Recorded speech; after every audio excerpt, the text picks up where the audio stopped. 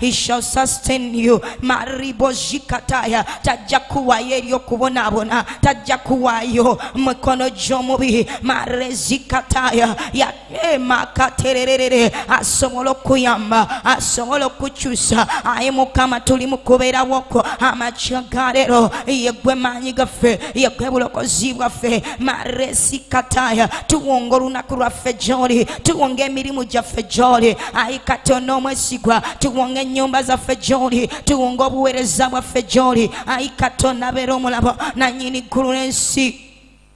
Tuwonga Mukama amagenda gaffe gy'oli. Marezikataya tulaba okusaasirwa Katonda wange. Ayi Kabaka w'abakabaka taata. Maretererere bozikataya Bayibuli egamba mujje gye ndi mwenna abakoyera bazitowereddwa nange n'abawummuza. Marezikataya fuka omutima gw'omu maaso ga Katonda ng'omugga mu mashikataya omutegeeza ensonga yo. Marezikataya maratererere muyite Mukama establishing matetetete marazikataya akunyweze akuwe wobeera muyita kunyweze akuwe obufumbo muyita kunyweze. Marezikataya Bayibuli egamba mu butukuvu n'obutuukirivu mwe tunayimanga okunywezebwa, tunabanga wala n'okujogebwa kw'omubi. Amakya ga leero mukwano gwange razikataya maribababa olw'omusaayi gw'omwana gw'endiga. Mashikataya tuli batuukirivu, tuli batuukirivu olw'omusaayi ogw'omwana gw'endiga. Abange ng'ogenda ku mirimu gyo mashatatata emussa emikono gye eri Katonda omugambe Mukama. Mazikataya waŋŋamba mu kigambo kyo mu butukuvu n'obutuukirivu mwe nayimanga okunywezebwa n'abanga wala n'okujogebwa kw'omubi. Mazikataya okujogebwa kw'omubi okubadde mu magenda go, okubadde mu bulamu bwo, yita Katonda amakya ga leero Mukama akugyewo. Retererere mazikataya olw'omusaayi gw'omwana gw'endiga. Mantatatata the Bible says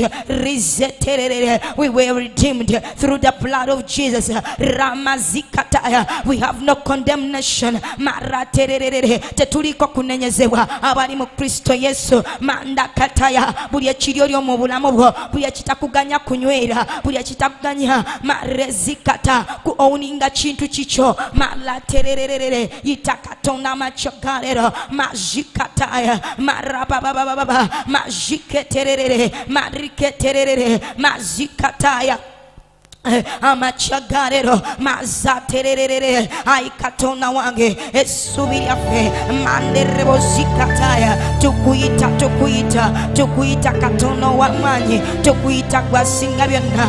Matetetererere mashikataya tewali ayinza kutuyamba, tewali ayinza kutulokola. Yesu ye gwe gwe tuyayanira. Manderebo zikataya matararara you can't afford it but you can own it. Malezikaterere mazikatarara maziketaya itakatonda akuwa bufumbo akuwa ekisa. Matererere establishing erinnya lyo. Malazikataya akuwa new status ekyo kyolina okubeera, akuwa identity entuufu. Mazikataya Yakobo yamala ebbanga ng'atambulira mu identity gyatalina kutambuliramu, naye bwe yayita Katonda mandokota yaraba yayita Katonda na establishing erinnya lye n'alikyusa n'amuwa erinnya lya Isirayiri. Mandakaterere you can't afford it but you can own a name. Mazikataya maleketerere yita Katonda beko kyakyusa mu bulamu obwo. Malazikataya Yakobo yaremerako n'agamba Mukama oteekwa kukyusa ebyange, oteekwa kukyusa olugero lwange, oteekwa kukyusa identity yange. Marabazikaya waliwo kyolina okubeera mu bulamu ekyo ekituufu Katonda kye yateesa. The new identity Ramazikataya mandakaterero behind you there is a new you, there is a new mind. Lazikataya there is a new status, there is an image Malekotorobozikata of the will of God. Ramazikata Katonda mandakataya mugwe mulimu identity ey'omusajja omugagga ey'omukazi omuweereza. Ramandekaya naye tobiraba essaawa eno yita Katonda yafuula Yakobo rabababa yanda katerebo zikaya muyitama chakarera akuyambe ramazikata sento zirina omukisokulina naye waliwo kuligwe yatesa maraba zikata tunabana chikumi kunsi nemuguru chikumi ramazikata thy new identity manterebo zikata call unto the name of the Lord ramazikata marebo zikaya akuwe new identity yarabashikata I'm establishing amanyaga establishing maziketerebo zikaya marababa ayimukama yamba mukasoya yamba musajoya establishing maka establishing katona wange kumirimu jake na katona wasigwa ratetete ramazikataya mukamaleka kuwa abantu abana imirya namakendako bahira mubo mazikaterere yanda katayaraba ayimukama machakarera tukuita katona wasigwa razikataya tukwatiwe chisa reterere wozikataya otuwecho chetuino kubera otuwecho chetuino kubera ramama yanda katerere yando shikataya omazebanga ngotambulira mulamu obakupangirira yanda kataya itakatonda achuse identity yo manterere akuteka my identity entufu ejokino kuberamo mandara baba wali wachoino kubera wali wamuwereza kwa ino kuba wali wamusajja kwa tekedwa kubera ramama wera bamawanka wera ba osubula china wera bambitwe binene marababa wera bangerinyalyo limanyikitwa mawanka rababa shikata itakatonga mukwano kwange ramasikata achuseri nyalyo ramatekete ayaya yakobo yaremerako nakamba malaika zesikuta okutusanga waliwo ebikyuse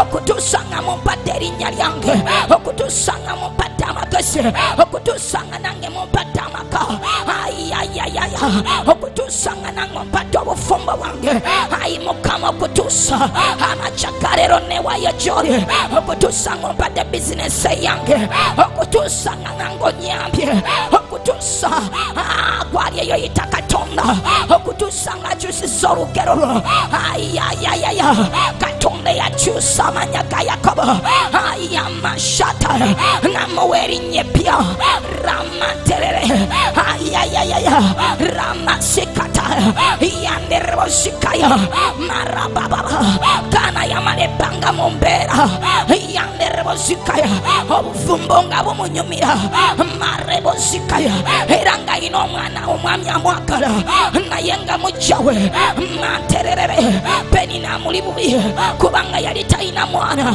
obufumbo abulina naye amashita yaraba nga talina mwana mu nsonga eyo itakatonda ku establishing emukwano gwange ku nsonga y'amaka rabababa otekeddwa okubako n'ebibyo manda katende baba ilembwando kotaya penina yamala ebbanga ng'ayiganya matetetete kana ayayayaya naye mazikaya bwali bwe buti manterere kana nakabirira tu identity ey'obufumbo nagamba nedda ekimala ntekeddwa okubako n'ebyange ntekeddwa okuba n'omwana wange ayayaya otekeddwa okuba n'amakakako ayamanta ayimukama nze nyamba ayimukama nze ndokola nina okuzimba nange mbeereko wembeera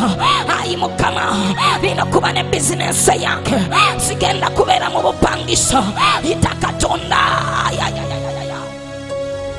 mashikata to identity remazikata togenda kubera mugomba ramamama mashikata manterere wabanga sitani yali yakuchusa nga yachusa amatakaya mashikata ekifaananyi ekyo manterere mandarababa itakatonda kama Kama, that new me, Ramatere, Ayaya, Mashikataya, Dafini, Mokwamori Momontu Amula Guatanala, Mayanja, Awo Marabashika, Mokwamori Momontu Amula Guatanala, Yantere, that new identity, Ramasikata, what desires to have an identity of Christ. We must look like him. Thy new identity, your genetaka, your kuberomo kakamo Christ. Mashata data, itakatona kole mamonima, Ramama, Mashikataya, Nino Kwefuka, Raterere, Natayara Baba, Mandoro Shikataya, Obulamu Inokuchuka, Yandere Shikata, Toganda Kusabirisa, Nayeva Nakweolangako, Bible Gamba, Mashata Yarababa, Matakaya, Tetweolenga, Nayafetuna Olangama Wanka, Murinya, yes, Amachakarera, Ayazakata, declare, Matatata, you will not borrow, Manerozikata, but you will lend the nations in the name of Jesus. Ayazakata, claim for your new identity in Christ. Oh Lord, establish me, establish my new identity. Natonde bakubera mukaka, natonde bakubera wamani. Ayayo nachi watonde bakuba mukwano kwange, watonde bakuba muchala mukozi, watonde bakubera mantata, nabi wa mukama, watonde bakuwereza katonga mumanya. Yanterere, yandarababa, ori chakuranyisa chakatonga, ori mirimu jamukama, yarabababa, yanderebo zikata, yarabababa. Cause your prayers to be heard in heaven in the name of Jesus Christ, the Son of the living God. My new identity,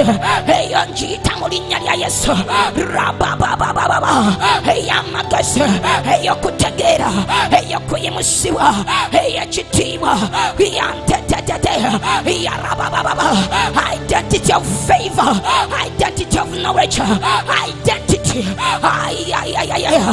Ramasatata, Lord, establish me, establish my life, oh Lord.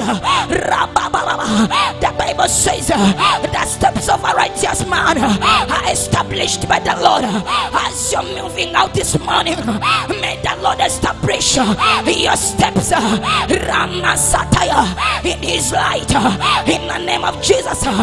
No more darkness, Ayamashataya, no more delay, no more limitation. I'll prosper. I'm going forward in the name of Jesus. I am a son. I'm for signs and wonders. Somebody pray. My new identity. My new identity. I claim. Akakokolo kasitani kearia nyambasa ikayambulako amachakarero echoche siri nakuba ichayambulako ayayaya wabanga muloko ngaya choose identity yo itomuliro kwa katonda ratatatata waiti wakubera wamanya waiti wakubera mukaka yetererere boshika yaraba rete yaraba baba shika yande. Thank you, Jesus.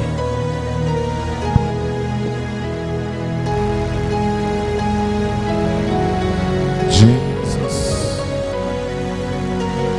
Njagala ffenna tuyonge ku magulu gaffe mu ddakiika bbiri ng'okuba bukubi engalo nga weebaza Mukama olw'amakya ga leero n'obulamu bw'akuwadde.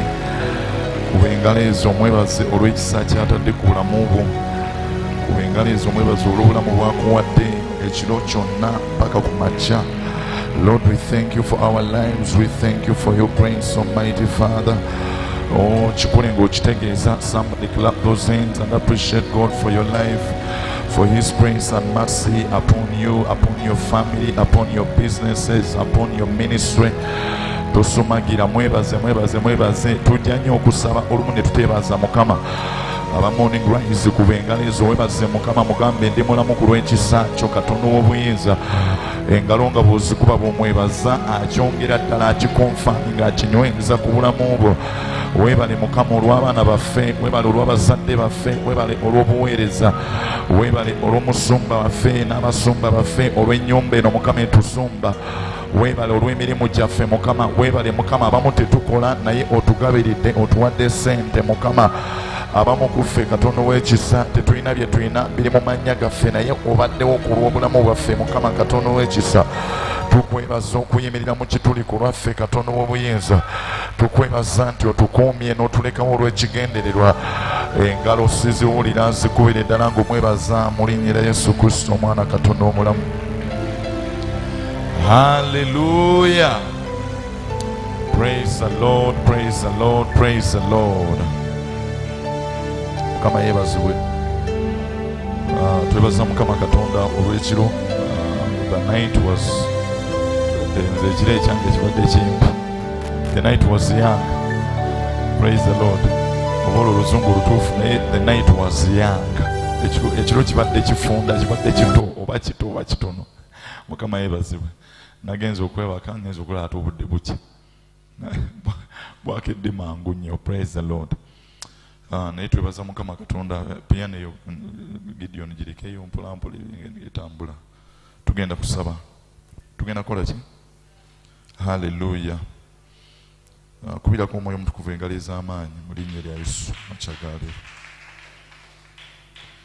Njagala nsooke nkuwe prayer points. Tugenda kukwata prayer points mpolampola Amakyagaliru. But let's first of all welcome the people that are watching on YouTube. Tubakubireko engalo ez'amaanyi tubaanirize mu linnya lya Yesu Kristo omwana Katonda omulamu. Amen. I want you to tell your neighbor, mbuliza ku neighbor mbuzi wasuze otya. Good morning neighbor. You know, sometimes we come in the morning rise and we just rat-tat-tat-tat-tat up to the end. Praise the Lord. Nga tomanya na kumanya neighbor yasuza atya naye kiba kirungi n'omanya neighbor wali ati oyinza obeerawo ng'olina ky'osabira neighbor yakiina. Praise the Lord. Gwe weekalakaasa n'odda eno n'eri naye nga neighbor agamba waaye bw'onoomaliriza ng'ojjanguwa ky'osabira. Mukama yeebazibwe. So it's good to know how your neighbors are and how they slept as you pray this morning in the name of Jesus. Amen. Let's read First Chronicles. Kati aba morning grace tembera na Bible njeyo Bibleism. First Chronicles chapter 14 verses number 1. First Chronicles chapter 14 and verses number 1. Tugenda kusaba nekatsuke tufune our prayer points this morning. First Chronicles chapter 14 and verses number 1. Ebyomu mirembe ekisooka essuula 14 olunyiriri olusooka. Eyo scripture pastor gye yagabana naffe ku Sunday akawungeezi. Wenjagala tusabire Amakyagaleero mu linnya erya Yesu. Prayer points zaffe esooka zigenda kuvaawo. Nga sibalaba na Bible bannange. Mula bwe tugenda okuswala. Where are your Bibles, people? Get out your Bibles. Amen. Okay. Tusomere wamu 1, 2, 3. Your verses 1. Bitandika nayo. 1, 2, 3. Let's go. Now Hiram, king of Tyre, sent messengers to David and cedar trees with masons and carpenters to build him a house. Praise the Lord. Tuchidde mbuto 1, 2, 3. Let's go.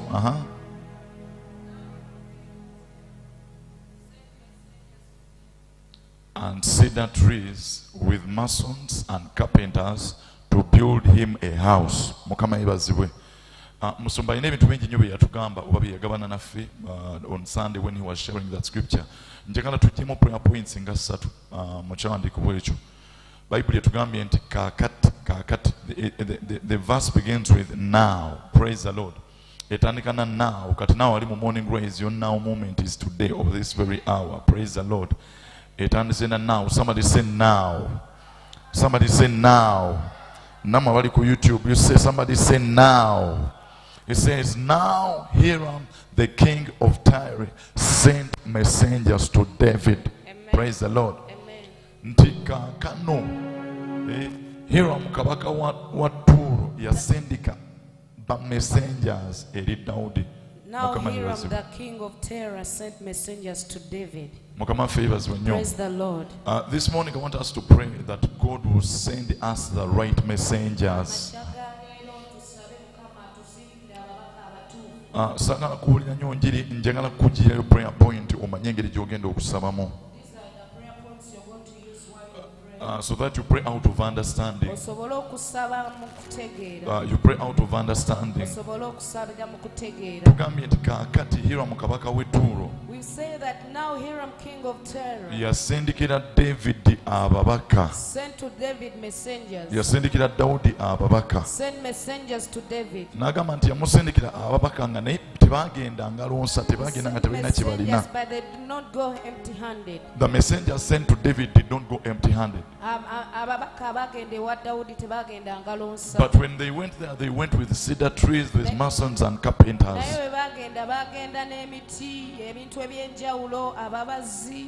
And what were those things going to do? The Bible says they were going to build him a house. They were going to build him a house. Praise the name of the Lord. They were going to build David a house. Ladies and gentlemen, that does not mean that David was not able to build himself a house. Or maybe God was not able to give David the ability to build himself a house. But you're going to find that there are some things that we need in life. That if we talk about the now moment, you're not able to get them at that time. But there are some people who have them already. And if God brings them into your life, those people are able to help you to see what you need or to receive what you need. Okubeera ng'olina ekintu kye weetaaga naye nga tokirina mu kaseera ako, tekitegeeza nti tosobola kukifuna. Gwe bw'obanga tokirina mu ako akaseera naye ng'okyetaaga, Katonda asobola okusindika ababaka ne bajja n'ebyo byonna bye weetaaga nga tobirina mu linnya erya Yesu. So one of the prayers that we're going to do this morning is that God will awaken every messenger that you need. God will awaken every messenger you need in your life. And they will bring whatever you desire, whatever you need in the name of Jesus. You're going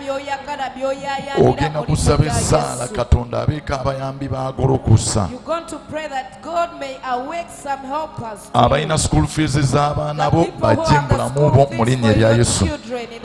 Kankiddemu ekyo, abalina school fees z'abaana bo bajje mu linnya erya Yesu. Abalina capital wo bajje mu linnya erya Yesu. Abalina visa yo bajje mu linnya erya Yesu. Ngenzo okitwale ku level eddako, oli ne bw'abanga ye mwami wo naye ajje mu linnya erya Yesu. Ne bw'abanga ye mukyala wo yonna gy'ali ajje mu linnya erya Yesu. So you're going to pray in a very serious. Very serious. We are going to pray for 5 minutes when we are very serious. You're going to be serious and you tell God, today I pray that every messenger having whatever belongs to me will come to me in this season in the name of Jesus. Whoever has the capital I need to start my business will come to me in the name of Jesus. Whoever has the money I need to do whatever I need to do will come to me in the mighty name of Jesus. Yimuse emikono ogambe bagenda kujja gyendi mu linnya erya Yesu. Emikono gimuse gamba bagenda kujja gyendi mu linnya erya Yesu. Gamba bagenda kujja gyendi mu linnya erya Yesu. Yogera kati gimuse gamba balina sente zange bagenda kunoonya. Gamba balina kapito wange bagenda kunoonya. Gamba balina visa yange bagenda kunoonya. Tewenyooma, yogera ekintu ne bwe kibanga tekikola. ng'olabira ddala kiringa ekiri ewala ku bulamu bwo. Yogera gamba balina visa yange bagenda kunnoonya. Gamba balina sente zange bagenda kunnoonya. Wano waliwo abantu ng'olina n'abantu bakusuubiza bo gye bali abantu bakusuubiza bo gye bali bakusuubiza bo gye bali bakusuubiza bo gye bali bakusuubiza. Mu linnya erya Yesu bagenda kujja gy'oli, bagenda kujja gy'oli mu linnya erya Yesu. Yimusa emikono tandika okwogera eddakiika 5. Gamba mu linnya erya Yesu Kristo omwana katono omulamu, abalina sente zange bannoonya, abalina visa yange bagenda kunnoonya, abalina bye neetaaga bananoonya sizoni eno, abalina kapito wange nziza okulangirira bagenda kunnoonya mu linnya erya Yesu Kristo omwana katono omulamu. Come on, somebody lift up your voice and pray today in the name of Jesus. We declare your Hiram is coming today. We declare your Hiram is coming in the name of Jesus. Hiram agenda kuja mu linnya erya Yesu Kristo omwana katono omulamu.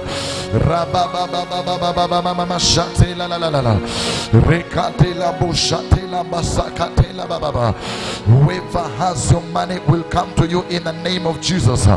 Whoever has your finances will come to you in the mighty name of Jesus. Whoever has your capital will come to you in the name of Jesus. Oh, abazokusaba kambawulirenga mukubengala ezo nga musaba werwaneko yimusa eddoboozi ogambe Mukama balina emyange byannoonya, abalina ebyange bannoonya Mukama Katonda w'obuyinza. Alina sente zo agenda kunoonya sizoni eno, alina obuyambi bwo agenda kunoonya sizoni eno, omwami wo agenda kunoonya sizoni eno, omukyala wo anakunoonya sizoni eno agenda kulabisibwa. They shall look for you, we pray in the name of Jesus. They shall look for you, we pray in the mighty name of Jesus. Oh, now Hiram the king of Tyre sent messengers to David. They came with cedar trees and with masons and carpenters. Oh, but messenger baja oya kwetaaga kunoonya ajja sente zo, oya kunoonya ajja ne sente zikuyisa wobadde walemera, oya kunoonya ajja ne kapito gwobadde weetaaga. Abange saba essaala eno togizanyiramu, yimusa eddoboozi yogera eddakiika endala 5 ng'oli maaso ga Mukama ng'omugamba alina sente zange anoonya. Baako kyosiikula mu nsi ey'omwoyo, baako kyosiikula mu nsi ey'omwoyo amakyangaaliro. Oyo atuddemu emikisa gy'agenda kunoonya, oyo atuddemu emikisa gyo. Rabakatalababababa. Oh, Mukama nziza okulangirira, nze sisobola Katonda w'obuyinza, waliwo abirina gwe neetaaga, nziza okulangirira Katonda w'ekisa, nze sisobolerako ddala, waliwo akirina gwe neetaaga kuba engalo omuyita, waliwo alina sente zange Mukama, oh, wabe wamuyita. Rambashate la la la la la la la. Eddakiika 5 genda maaso ga Mukama, yimusa eddoboozi yogera amakyagaaliro rekate bushitayalala. Oh, kampulira amaloboozi gammwe nga musaba, yimusa eddoboozi akuba engalo okola bulungi. Genda maaso ga Mukama yogera, genda maaso ga Mukama yogera. Ali ku YouTube yimusa eddoboozi oyogere. They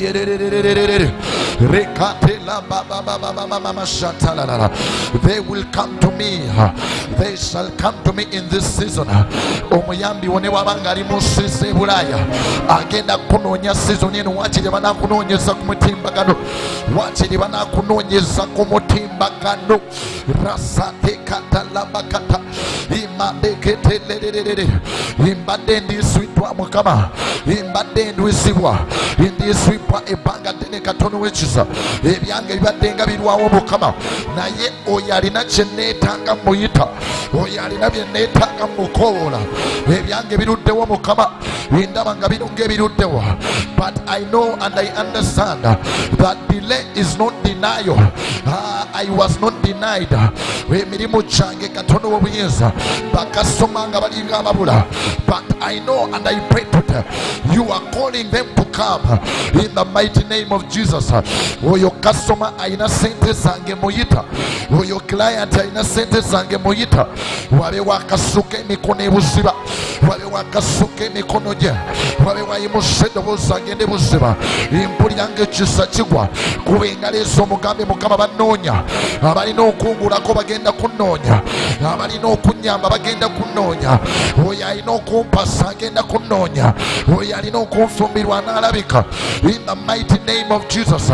You need to pray about everything. Oh, tewekugira saba oh matelelelelelele kampulira amaloboozi gamaze okusaba pray.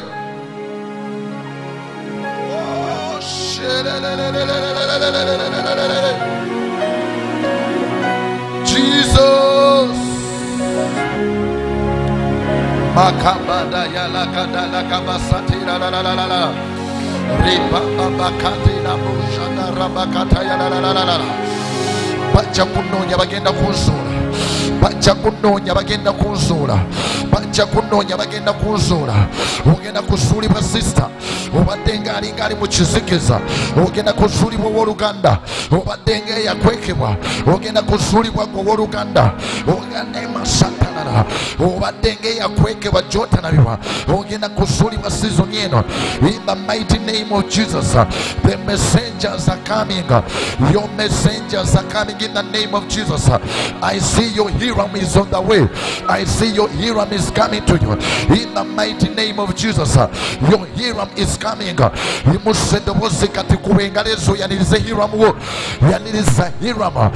Hiram is coming, we pray.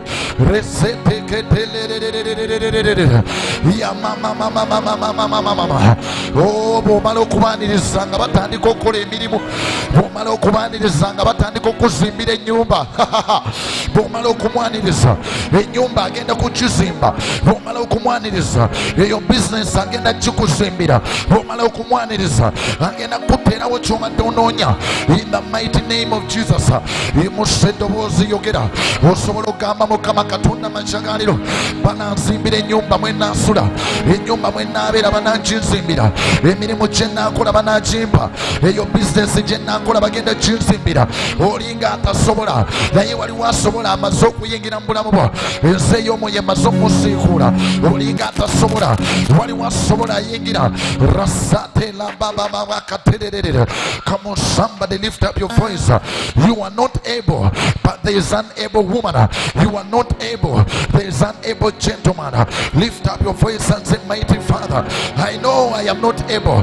There is an able man, there is an able gentleman, there is an able woman. He is coming my way, she is coming my way in the name of Jesus. Amagezi go wegakoma waliwo omuyambi Katonda gwasindika. There is a messenger coming to me in the mighty name of Jesus. Buli kyembadde ngezaako nga sisobola waliwo abayambi abajja, waliwo ba messenger abajja. Buli kyobadde ogezaako nga tosobola, there is a messenger coming to you. There is a messenger locating you in the mighty name of Jesus. Oh, tuzze okulangirira Makyagaaliro eddakiika 2 njagala mpulire ng'olangirira ogambe bagenda kunzimbira ennyumba, bagenda kunzimbira bizinesi Mukama, bagenda kunzimbira amaka, bagenda kunzimbira kye neetaaga. Ndaba nga visa yo ezimbibwa, ndaba nga bakuzimbira ebizimbe, ndaba nga bakugulira amataka, ndaba nga emmotoka bazigulira.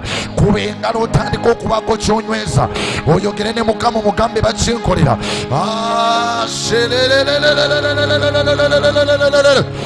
Baliwo abakkiriza Mukama Katonda akuba engalo ezo, aliwo akkiriza nti emmotoka gy'otasobola kugula waliwo omusajja agenda okukigula, waliwo omukazi agenda okukigula. Njogera n'abalinga Dawudi, ennyumba gy'otasobola kuzimba waliwo abagenda okizimba, waliwo abava ettuulo, waliwo abagenyi abava ettuulo, waliwo abagenyi abava ettuulo. Kuba engalo obaaniriza abanaakuzimbira by'otasobola kuzimba, abanaakuwa kapito gw'obadde tolina, abanaakuzimbira, abanaakolera embaga gy'obadde tosobola kola. Kuba engalo ezo obaaniriza waliwo abagenyi abava ettuulo. Kati kampulira amaloboozi n'abakuba engalo nga bazze kusaba. Pray.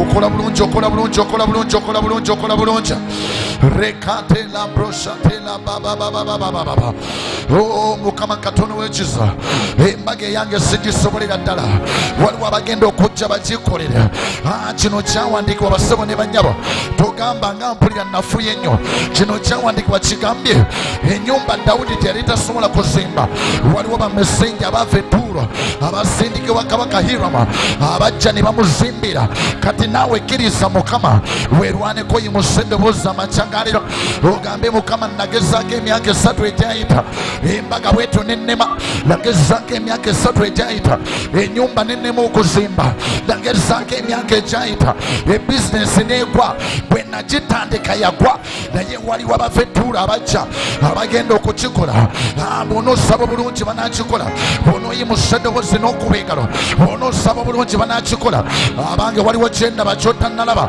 singa wakirabye wandibadde okuba engalo eggulu lyakwegulidde dda waliwo obuyambi obujja we declare today your help is coming obuyambi bwebujja obuyambi buubwo obuyambi buubwo yita obuyambi bwa Mukama wonawo obwetaaga genda maaso eddakiika 5 ng'osaba ogambe Mukama Katonda ayinza byonna olwaleero waliwo abayambi abajja waliwo bamesenja abajja abagenda okweestablishinga.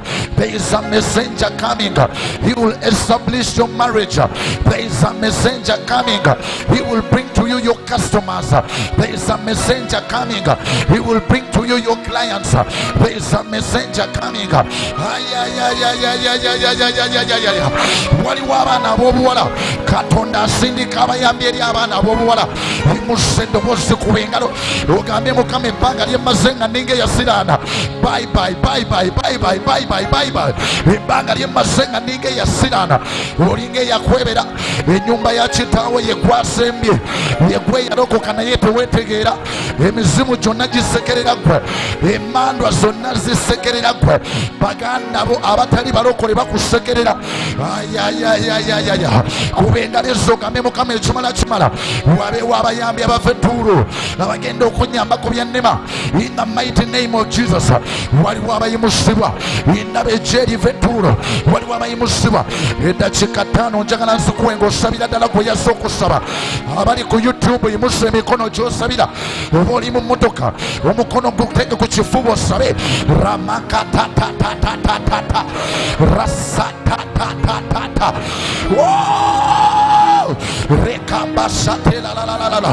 lift up your voice and believe God. Lift up your voice and believe God. Lift up your voices and believe God. Waliwo gwe sinda nategeera wakiri yimuka wakiri fukamira wakiri kuba engalo naye ogambe Mukama sisigala sigenda kusigala mu buwulu Mukama.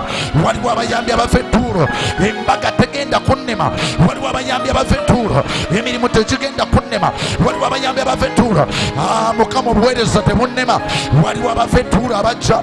There is a messenger. Your Hiram is coming. Your Hiram is coming.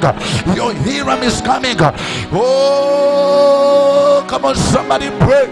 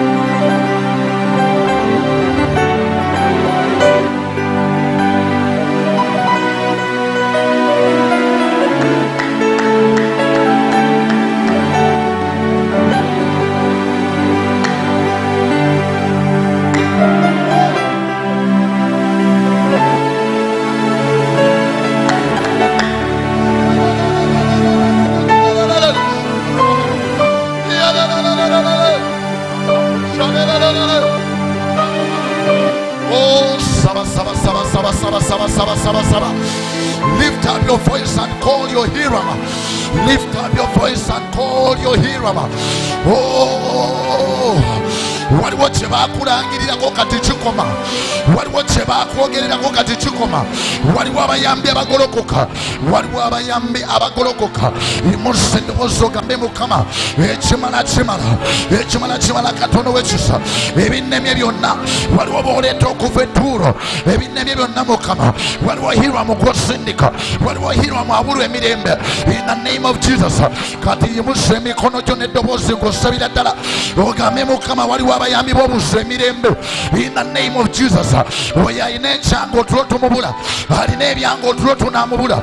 Ramakata yalalala yambababababa njagala otabuka amakyagaaliro oba okubanga lusaba oyimusa eddoboozi ogambe Mukama olwaliro tuze kulangirira ekikyo yonna gye kyakwekebwa akirina akireeta.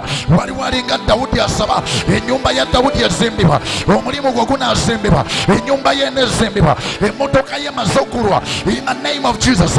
Ya mama ya katatatata ya satalala ya baba werwaneko totunula saba imusse eddoboozi osabe ekyoto nga kimaze okukolera ya makatolabo ya mama ya santakata era weefuula ennabbi kati essaawa zino oli nabbi langirira Mukama esizoni y'okutambuza ebigere eweddeko ya makatala.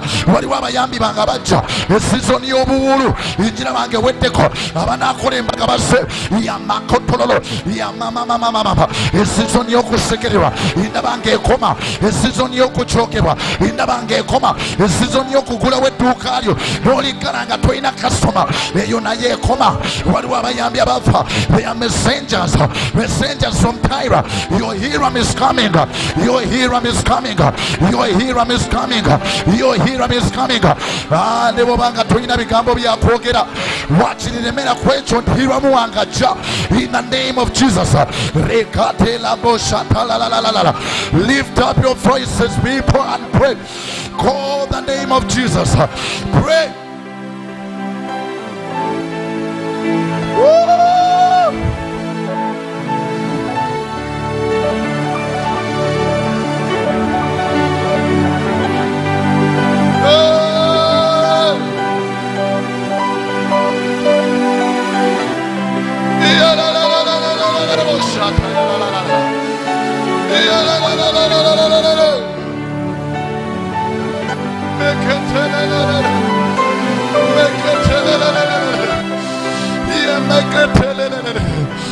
Eyo gyembadde nafuuka ekisekererwa Mukama.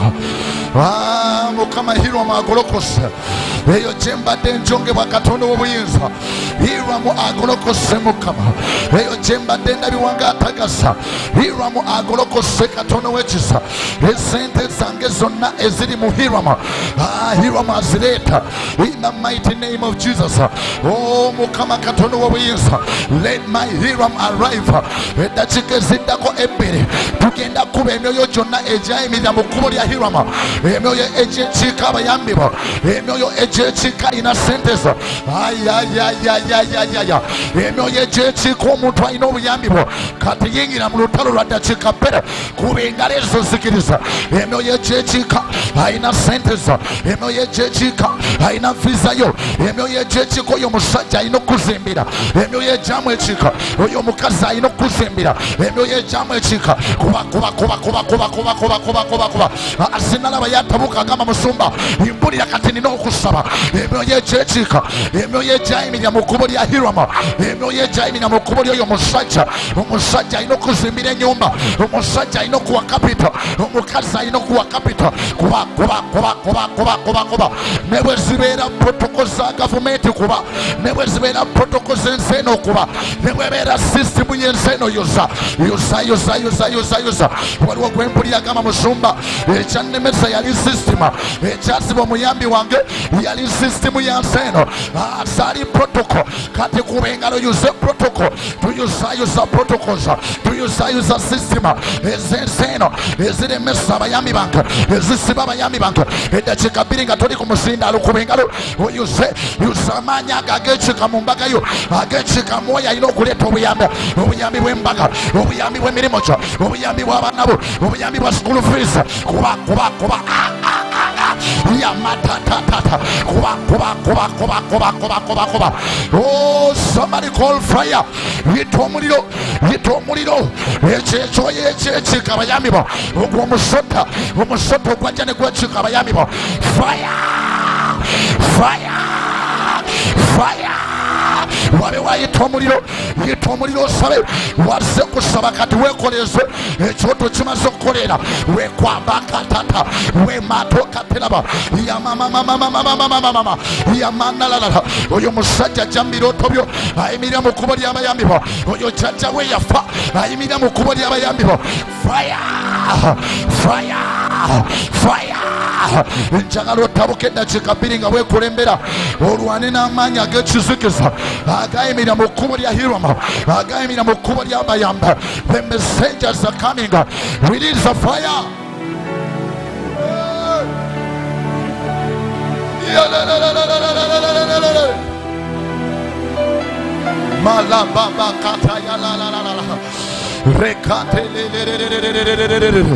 Oh, banyina sebanange musabe abooluganda saba tosirika imuzze eddoboozi amakyaka lyonna wali ku YouTube.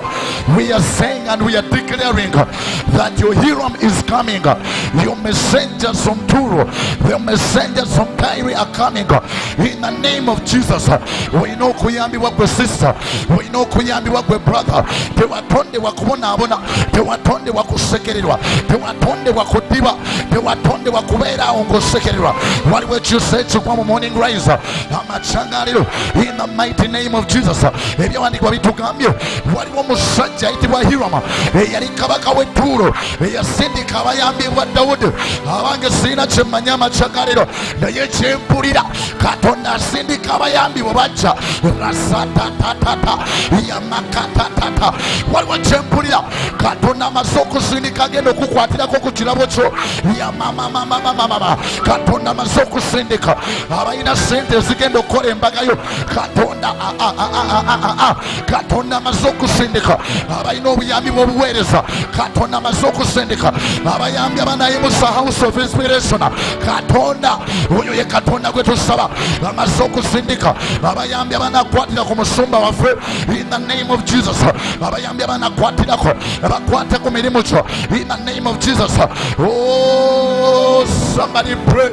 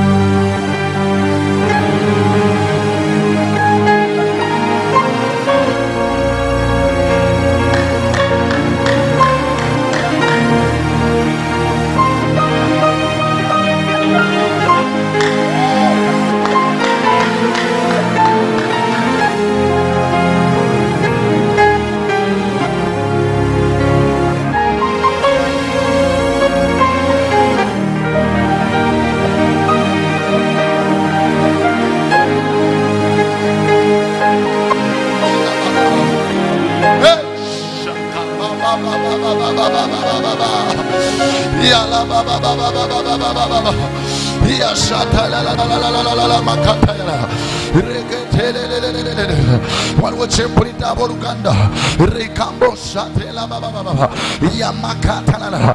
Ekiremesa abayambi ne bwe kibanga kiri kugwe ogenda kyekukumulako seconds 30 waliwo abantu ng'omuyambi bwe bwakutunulira oyo alina okuyamba bwakulaba agamba sisita ono tandabikira bulungi oyo alina okuyamba bwakutunulira agamba naye brother ono simanyi ngeri gyafaananamu simanyi lwaki simutegeera Katonda yamusindika okuyamba naye bwakutunulira alina kyakulabako alina kyalaba kyatategeera waliwo ekyoyo ekyakwambaza olugoye waliwo kikameti kyoyambadde waliwo ekyambalo kye bakwambaza ekyambalo ekikweka eri abayambibwa waliwo ekyambalo ekyakutuulako ekikuleetera okuba nga tolabika kati njagala okiyuze oba okyekunkumuleko ekyambalo ekikweka eri abayambibwa ekyambalo ekikukweka yusa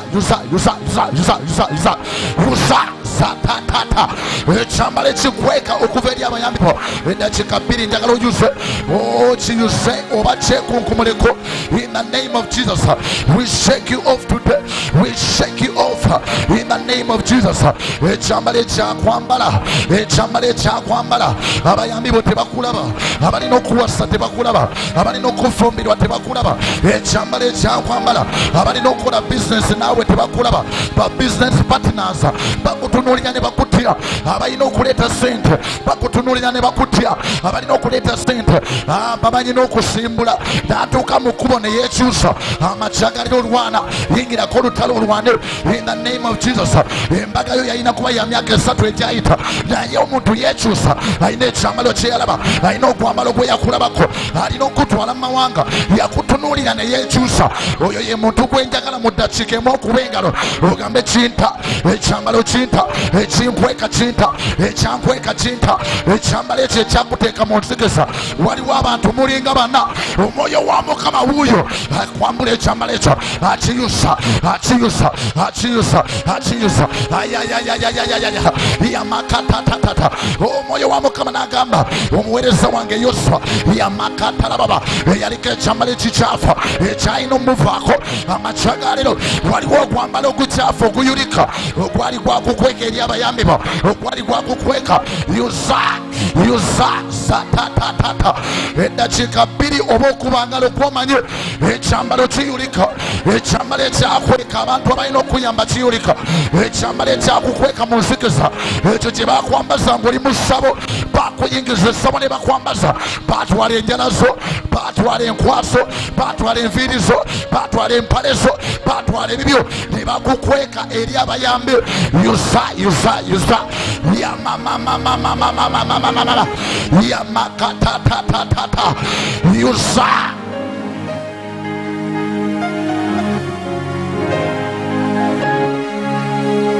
okola bulungi sabira ddala yimusa eddoboozi eryo nsabe eddakiika 38 tugenda kumaliriza yimusa eddoboozi eryo nsabe kwa mu maaso ga Mukama olwaliro weefuulire ddala nti weetaaga buyambe ne bw'oba ng'oli munafu mu kusaba waakiri essaala eno gisabiremu ne bw'oba ng'oli munafu mu kusaba owulira wasse teweetegeera omwoyo wa Mukama wuuyo atandise okukka ayingira mu kibiina kati rambamamakatalababa abali ku YouTube yimusa emikono gyo mupango Mukama ennyamba abayambi bange bagenda kuntuukako omugamba ennyamba Katonda w'ekisa my messengers are coming my destiny helpers they are coming to me today kubanga olutimbe luyulika olutimbe lwabadde bakukwekamu entaana gye bakuziika ekyo kikofini mwe bakuteeka nga tolabika endaba kufulweta satatatata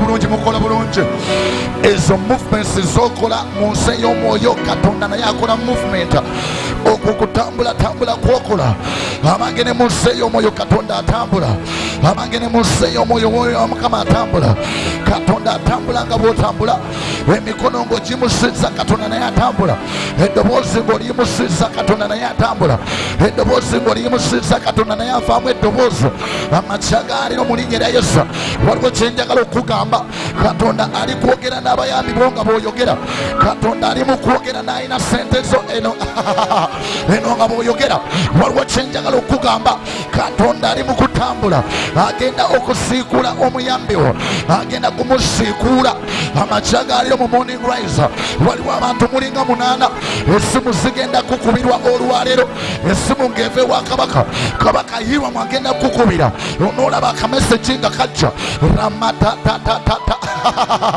yamakatatata waliwo abantu mulinga 5 onoofuna meseji eva ewa kabaka yirwamu ng'akubuuza weetaaga sente mmeka kabaka yirwamu ng'akubuuza embaga yo ya sente mmeka obufumbo bw'abakya waliwo ekisa ekimaze okugwa eggulu nga limaze okusumululwa ndabanga kabaka Hirama akubira essimu akubuuza weetaaga bakasitoma bameka weetaaga baclients bameka weetaaga bakasitoma bameka laba amafuta laba ekisa kya Katonda waliwo essimu egenda okukubirwa omusajja n'akuba essimu n'akubuuza weetaaga genda mu ggwanga ki oyagala genda mu ggwanga ki oyagala genda mu nsi ki waliwo ekisa abalokole musabe nammwe abalokole musabe waliwo eyafunye dde okubikulirwa ali ku maviiviika waliwo eyafunye dde okubikulirwa emikono agikase mu bbanga waliwo eyabikuliddwa ayimuse ku magulu ge waliwo eyabikuliddwa akuba bukubi ngalo waliwo eyabikuliddwa yamakatala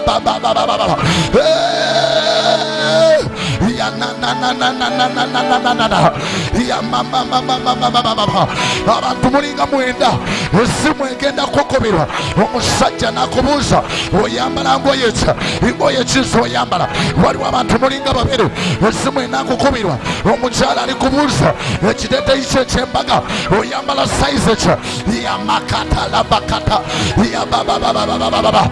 The heavens are open and God is releasing. The heavens are open and God is releasing.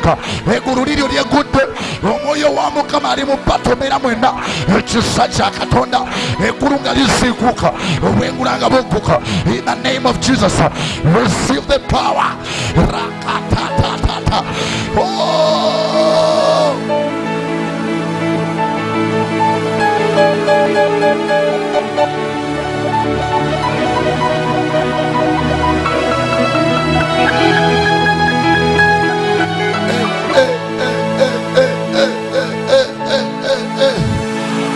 If you're watching online, join the prayer line. If you're watching on YouTube, join the prayer line. We are saying our Hiram is coming. We are saying our messengers, our destiny helpers, they are coming. We are saying we are going to be delivered. We shall be helped in the name of Jesus. Waliwo abaweereza benjagala okuwa ekyama amacagaliro weetaaga Hiramu yekka weetaaga Hiramu n'akugolokosa weetaaga Hiramu n'akuyamba yamakatalabakata ogenda kuyambibwa essimu enekubirwa omuntu ali kubuuza yamarokatolabasata weetaaga ky'okuweereza Mukama weetaaga ky'okuterera mu buweereza weetaaga ky'oweereza Mukama laba ekisa receive the power.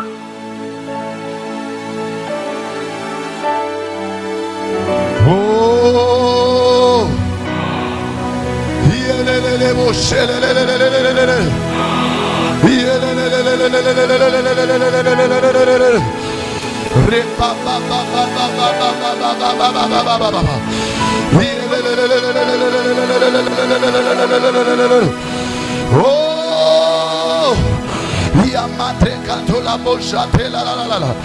Jesus, release. You are releasing my Hiram. You are releasing my Hiram. You are releasing my Hiram. Release, Almighty Father. Waliwo omuntu eyagezaako okuyamba ne bamusiba. Waliwo omuntu eyagezaako okuyamba n'afa.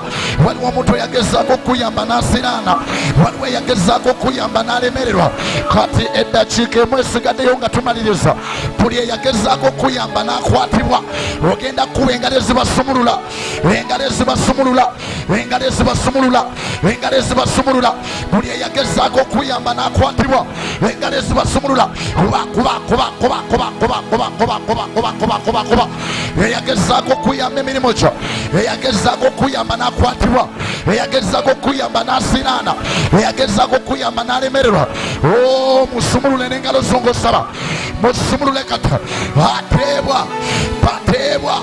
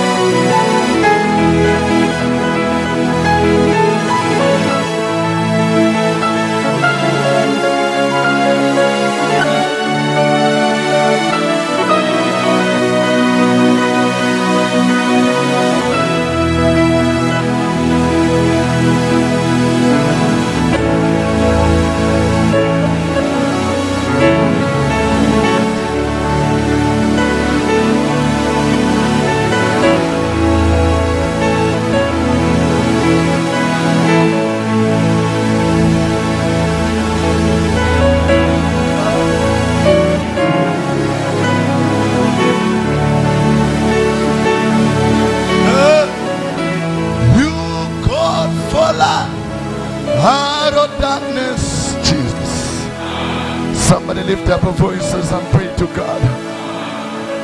Oh, Shalika Bashate de Bosikate la la la. Hey.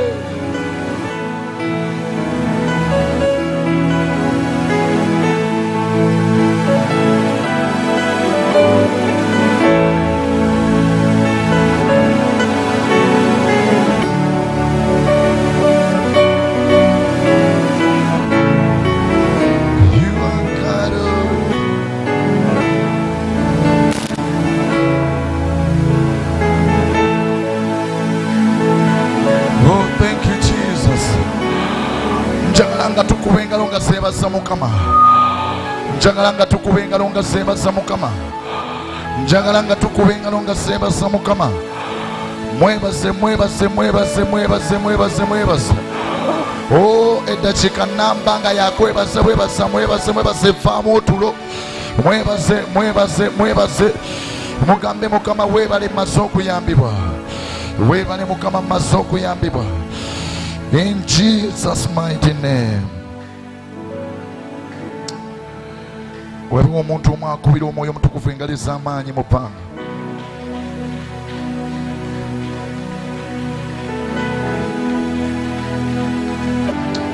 Oh Jesus, oh God. Njagala oyimusa emikono gye mu bbanga, gamba nti mu linnya erya Yesu. Emikono gyemuse mu bbanga ogambe nti mu linnya erya Yesu. Amakya ga leero nzize okulangirira buli muntu yenna alina obuyambi bwange agenda kunzuula. Gamba alina sente zange agenda kunzuula. Alina kapito wange agenda kunzuula. Oyo alimu embaga yange agenda kunzuula. Gamba mu linnya erya Yesu, seddamu kukwekebwa, seddamu kubeera mabega. Buli anoonya ng'alina obuyambi agenda kundaba mu linnya erya Yesu. Gamba buli mwoyo gwonna ogunkweka eri abayambi bange mu linnya lya Yesu, fire. Gamba buli kateni yonna eyayimirira mu maaso gange endeetera obutalabika, gamba njiyusa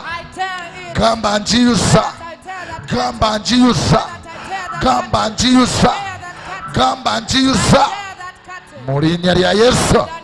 kiwedde Yesu mukubire engalo ez'amaanyi amakyanga leero. Verses number 2 gyensembayo okulangirirako tugende. Verses 2.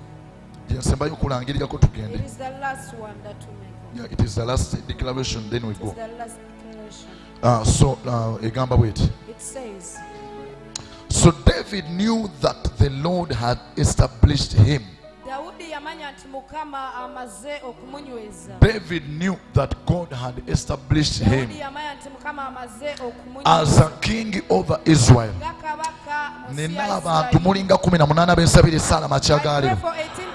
By the end of the year 2023, you will have clear evidence that God has established here.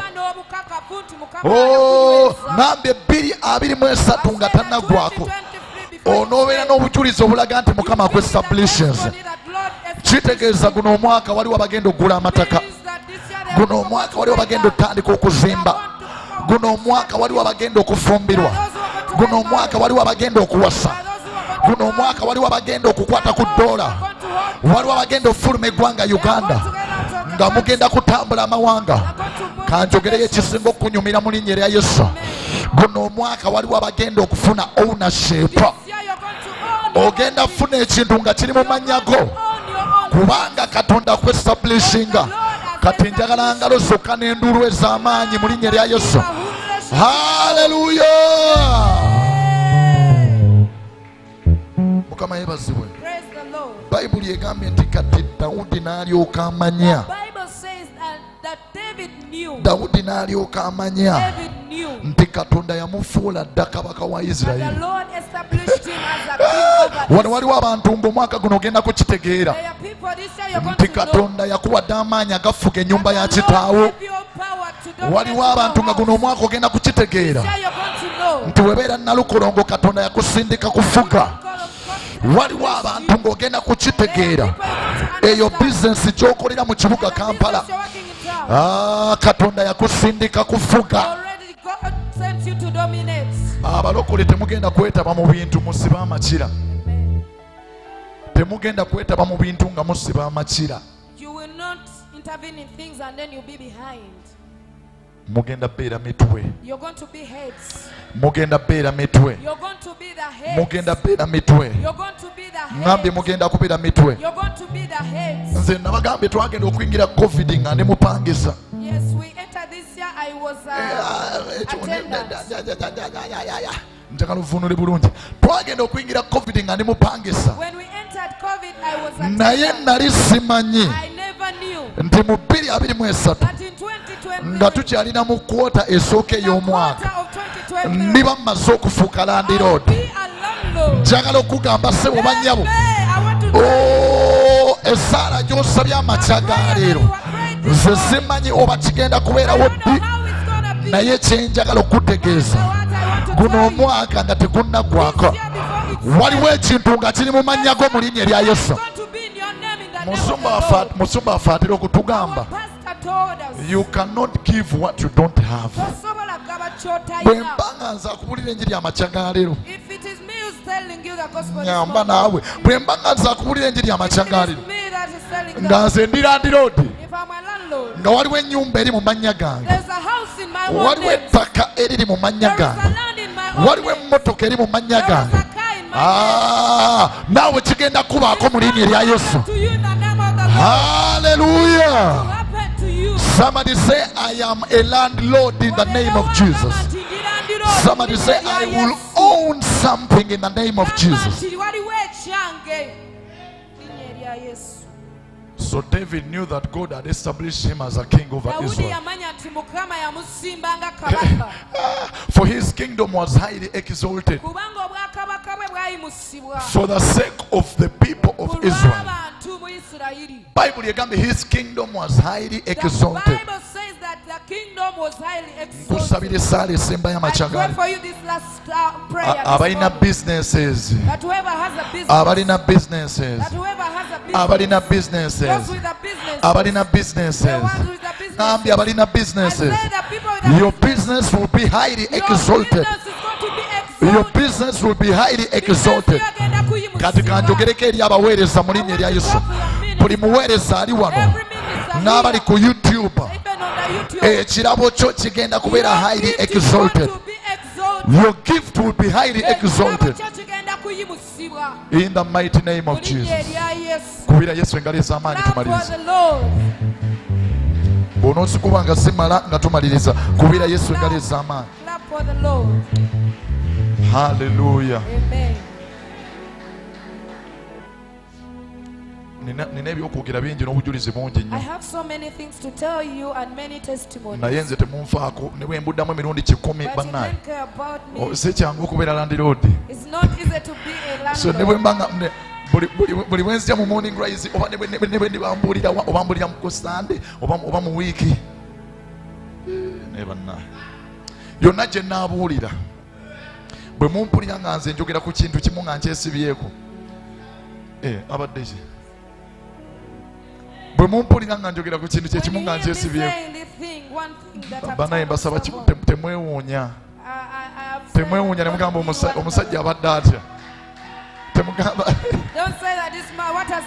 temugamba omusajja abadde atya ono bannange si kyangu okufuuka landiroodi eyo ngenze nawala si kyangu okubeera n'ekintu nga kiri mu mannyago naye mu buzibu bwakyo Katonda naawe amaze okukikuwa mu linnya erya Yesu. Haleluya. Musumba yatugambye bangi abalina ebintu nga si byabwe. Omwo mwe muli n'abalina abasajja nga si baabwe. Mwe muli n'abalina abakyala nga si baabwe. Mwe muli n'abambadde engoye era nga si zaabwe. Mwe muli n'abalina emirimu naye nga bakukozesa omulimu si gugwa. Nkusabira essaala makyagaaliro buli kyenja tudde nga si kikyo Katonda agenda kukyusizaamu akuwa ekikyo mu linnya erya Yesu Kristo omwana Katonda omulamu. Nayingira ennyumba gye navaamu nagiyingira 2018 ne mmala emyaka 5 nga nina gye nsula naye tewaali wange. Kati mmaze weeks 2 bassebo ne bannyabo nga ndoota bulungi kubanga nsula mu nnyumba yange. Mukama akibawe mwenna mu linnya erya Yesu. Haleluya. Amen. Obudde bugenze tumalirize. Abali ku YouTube tubakubireko engalo ez'amaanyi mu linnya erya Yesu. Mukama Katonda abampira omukisa ogw'amaanyi. Leero musazeewo okulaba bulabi kirabika kibasuseeko. Temukomenti nze musazeewo okulaba bulabi. Naye Mukama bawa omukisa mwenna. And I pray that God will establish you. You will have a clear evidence that you've been established. In the mighty name of Jesus. Ekintu kya establishment kyetwogerako kikulu nnyo. Katonda asobola okuestablishinga n'akuwa bye wali tolina. Some of you, God will establish you in the gospel. Nga bw'otandika okubuulira enjiri buli omu yeewuunya. Nga bw'oyimirira okwogera mu bantu buli omu yeewuunya. Nze bassebo ne bannyabo saali bwe nti nga simanyi nti nsobola n'okubuulira enjiri. Nga simanyi nti nsobola n'okuvaamu ebigambo bino bye nvaamu.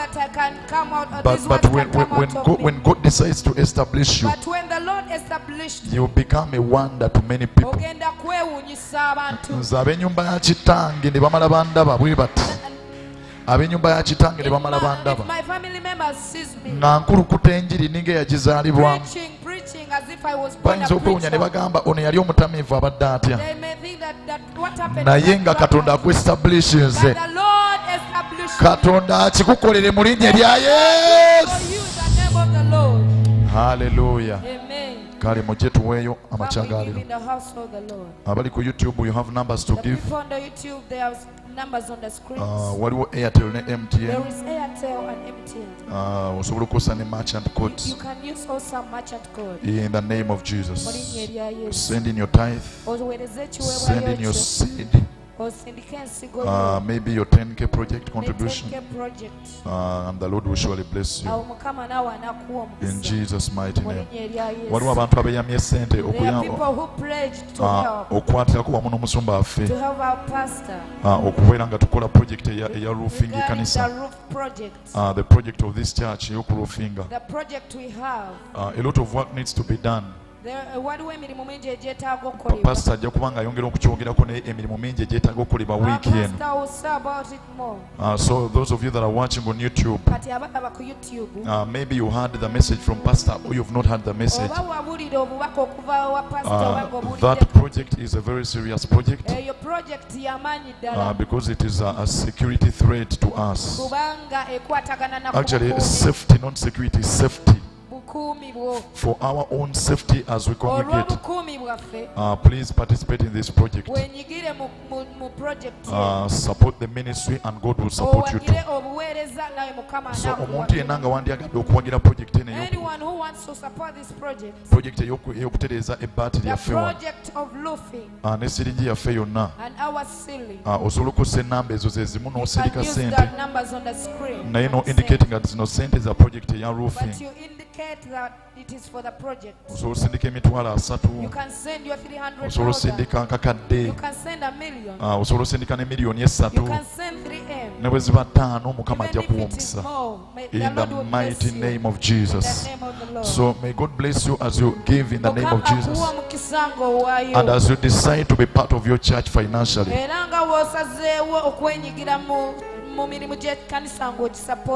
In the mighty name of Jesus. Amen. Kale tubasiibula aba YouTube nkaba bakuume. See you at 5 p.m. See you at 5 p.m. For our evening service today. In Jesus' mighty name. And the morning rise continues Monday to Friday. Whether it has shined, whether it is raining, ne bwe nabeera tsunami tugenda kujja mu morning rise. Mu linnya erya Yesu. Kale, God bless you.